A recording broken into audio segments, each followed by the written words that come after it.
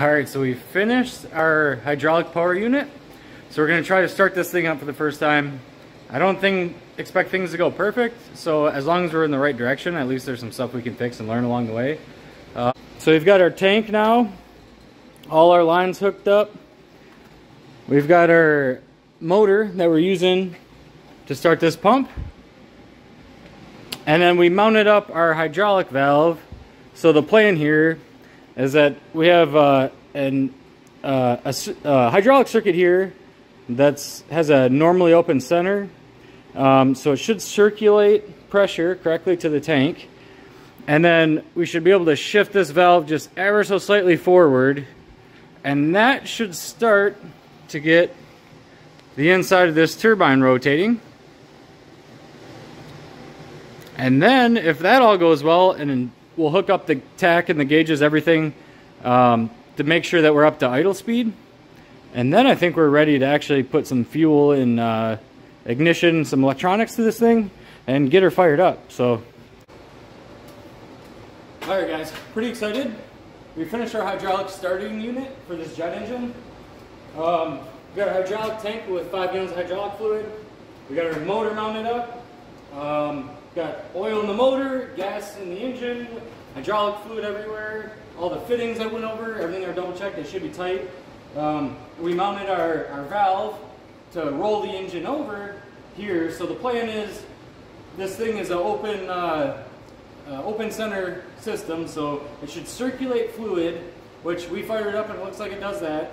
And then if I give it some valve, it should redirect fluid into the gearbox and the auxiliary power unit to start the jet engine to start rolling it over. So I'm not going to start it right now. I just want to make sure that our starting system is capable of rolling the thing over, hopefully up to idle RPM, and then we can add fuel, add the oil system, add all the other little details that we need to actually fire this thing up. But we're very close. We're inching in on it. So let's get this thing fired up, make sure it rotates over okay, and we'll go from there. So here we go. Alright, give her some ignition, some throttle. I think we're ready to start.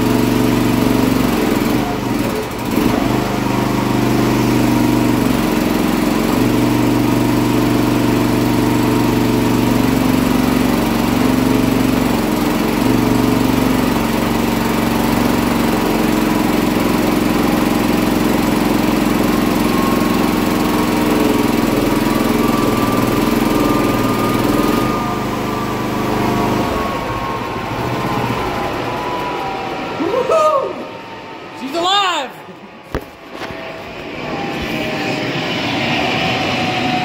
You see in there, it's already moving a lot of air.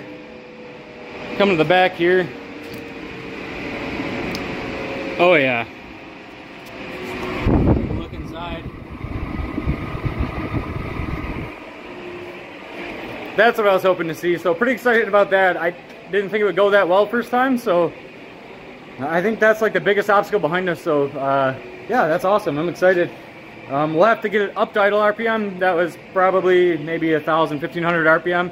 Started sounding like a jet. That thing was making some wild noises. So I'm pretty excited.